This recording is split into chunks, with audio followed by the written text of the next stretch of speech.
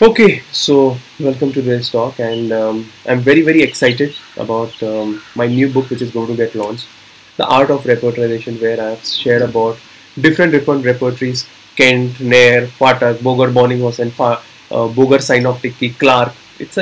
I've written from my heart, and it is for from student to very senior practitioner. Everyone will get something to learn. I've written it in last few years, and especially written more during the COVID times when I had more time. So I've written in detail.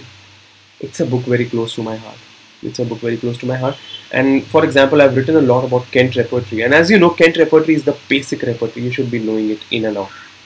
And I've written about many clinical tips in this repertory. For example, a patient develops cough. Okay, this cough is only when he is in company of someone.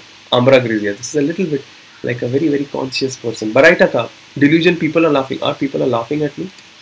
Very interesting. Yeah. Patient develops cough after dancing. Pulsatilla. So interesting. Many rubrics like that. A mother brings a child with you and tells, okay, as soon as there is a lot of cough and after passing stool, the child cough improves. Buffo. So beautiful. So there are many interesting rubrics I've taught. How to study Kent repertory I've taught. Suddenly after eating very cheese and butter and mutton and meat, cough. After fat food, cough. Magnesium muriaticum. So interesting. So interesting. Very interesting.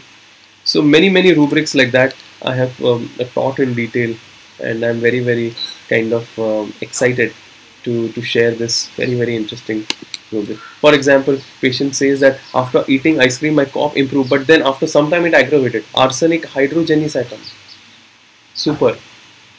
So these are the very interesting clinical tips that I'm sharing and I'm teaching in detail. So I hope that many of you read the book and pre-book this book.